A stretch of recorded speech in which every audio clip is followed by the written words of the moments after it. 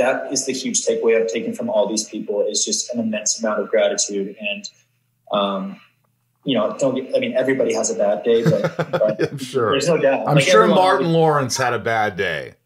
Dude, Martin blew my mind. I mean, I've heard stories of Martin from back in the day.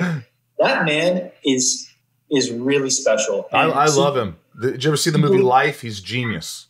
Yeah, and he gave me the time of day like you never would expect. I remember when we finished Bad Boys, I bought Will and Martin this like necklace that said like Bad Boys on it. It was this gold necklace that I had this jewelry company engrave, you know, Bad Boys on it. I gave one to Martin and one to Will, and Martin wore it to the rap party, you know, and he's wow. You know, like he's just one, you know, he's just such a good dude. And his buddies his sister's amazing. The buddies that he surrounds himself with, they're all, so I don't know what he was like back in the day, but whatever it was, I have nothing but incredible things to say about that man. He's just so lovely and just was there to work.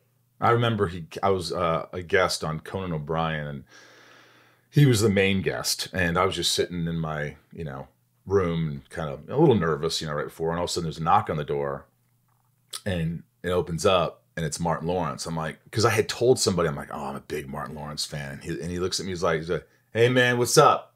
And I go, hey dude. He's like, hey, you do your thing on there, man. You do your thing on there.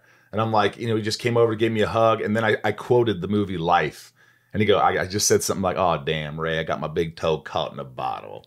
And he just started laughing. He's, what? How do you know that? You know, he just like is a random quote from this movie. And he was so sweet. That's why I thought, because I heard stories too, but my meeting with him, he went out of his way to be kind. So I hear you. I love that. And like, imagine like, that's the other thing is like, I think it's really important to hold judgment until you meet somebody in person, because like, imagine if everyone was watching you all hours of the day.